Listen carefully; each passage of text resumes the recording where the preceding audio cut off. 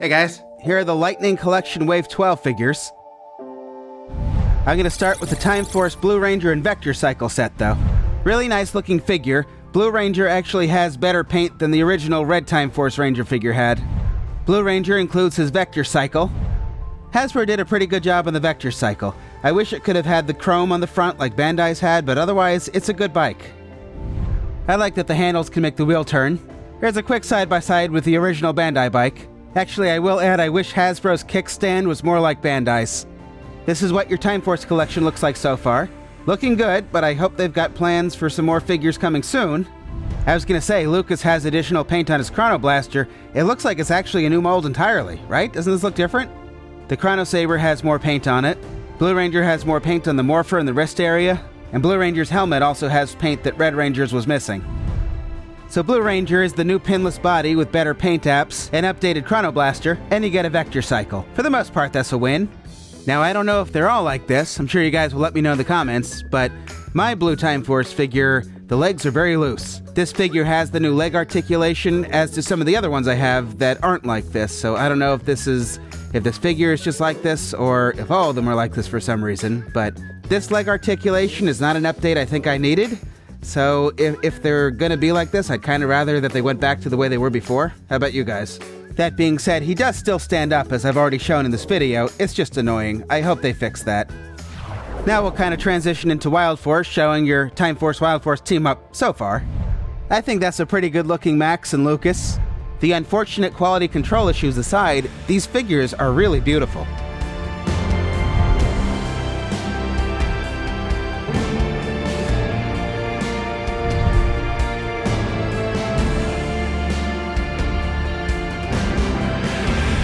Max comes with his Crystal Saber and his Blue Shark fighting fins.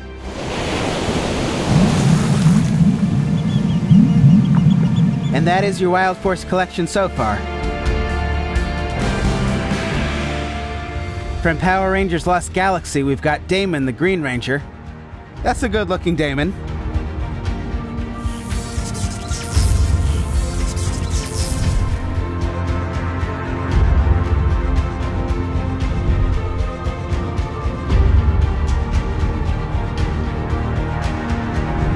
You'll have to pretend he's fighting some Swabbies or Stingwingers here, which hopefully are coming.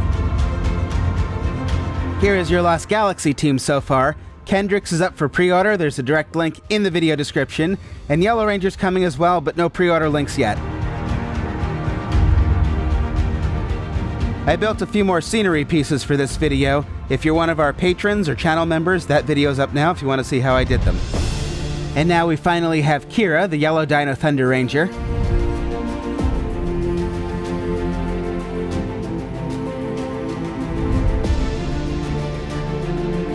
That's a pretty good looking Kira, right? I think that looks like her. Kira comes with her Thunder Max Blaster, and look, they got the color right on the third try. All right. It's supposed to be this darker blue color. Kira also comes with her Terra Grips.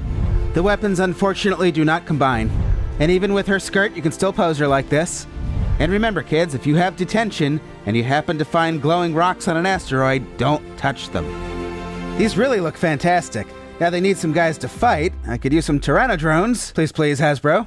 Mesogog is coming, though. I'll have a direct link in the video description. This is your Dino Thunder team so far.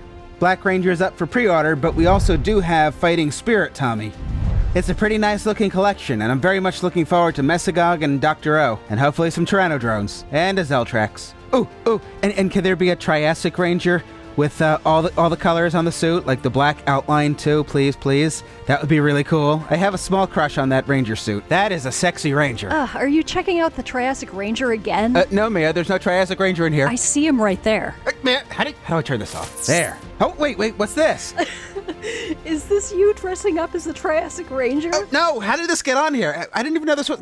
Turn it off! That's adorable. Mia, stop it! How do get down? Stop laughing at me! This was back in 2004. All the cool kids were doing it, Mia! I don't remember doing that. Jerry got it bad! Okay. Adam got another release with this thing. Does anyone remember the episode of The Simpsons? Malibu Stacy got a new hat? That's kind of what this...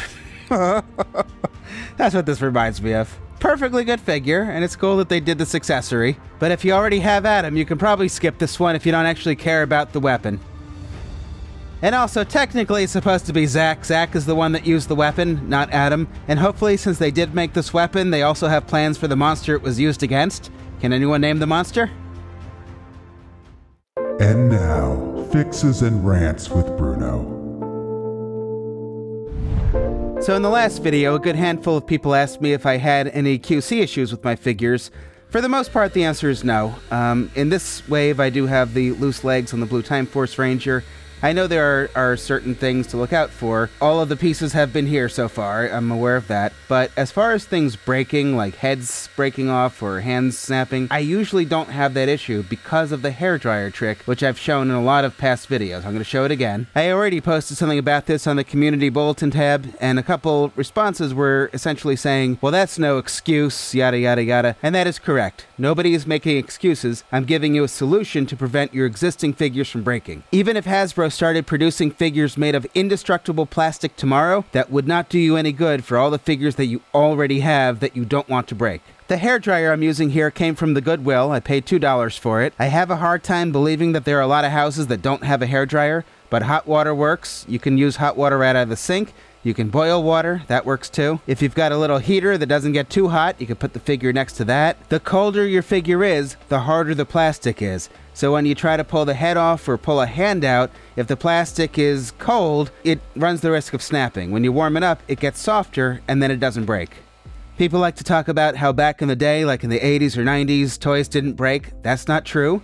I have a lot of toys from back then that have become brittle or that have pieces that could break, but didn't have pieces that swapped. We have these new figures that have a lot of articulation and really small pieces. We didn't have that back in the day. Like my Ninja Turtles from the 80s and 90s, you weren't swapping heads and hands with all the figures, and they were kind of fatter figures with a lot less articulation. No, this is not unique to Power Rangers. I had some issues with Marvel Legends figures before Hasbro even had Power Rangers.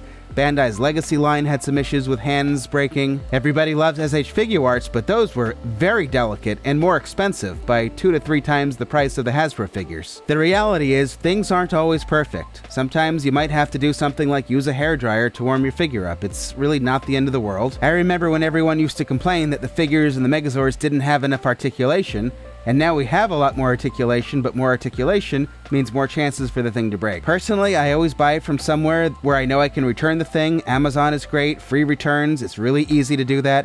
Hasbro also has customer service. You can email them. They've got a phone number that you can chat with them. If you buy your figures at Walmart or Target or GameStop, they all have return policies. I certainly wish everything could just be perfect like everyone else, but, you know, when that's not the reality, then what is step 2? So here's a way to keep your figures from breaking, and I would continue giving Hasbro feedback. It's clear that they listen to some things that people have said.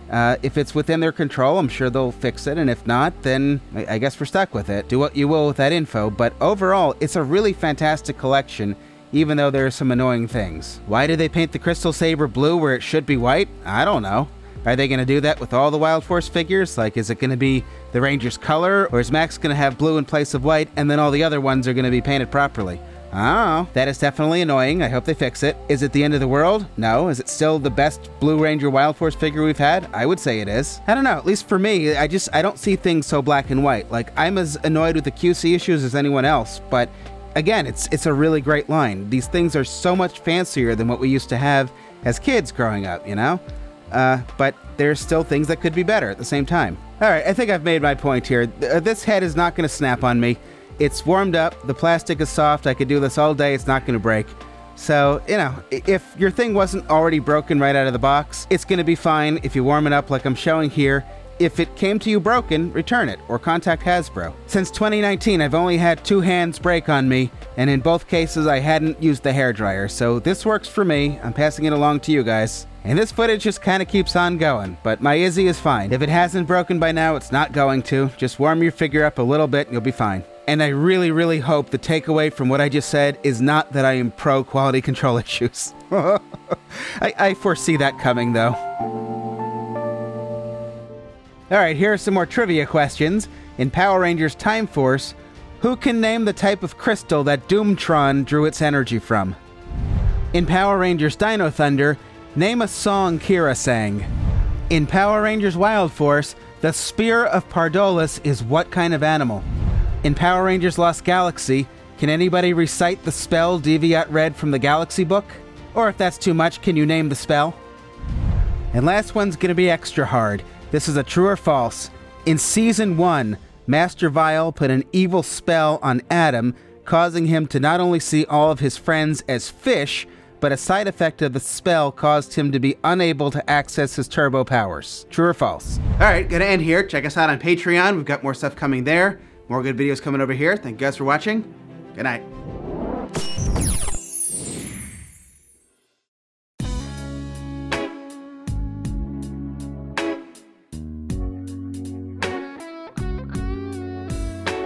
Is that a book of him? Mia, where did you come from?